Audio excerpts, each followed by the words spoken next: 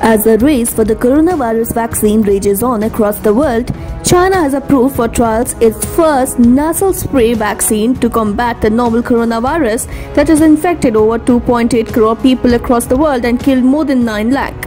China's only nasal spray vaccine against the coronavirus is expected to start phase 1 clinical trials in November, and it is recruiting 100 volunteers.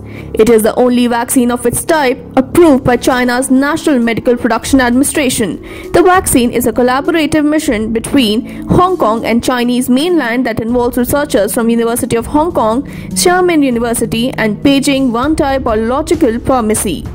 The nasal spray vaccination could generate double protection for the vaccine recipients, influenza and novel coronavirus, if it also contains influenza viruses including H1N1. It would take at least another year to finish the 3 clinical trials. The nasal spray vaccine uses live attenuated influenza vaccine.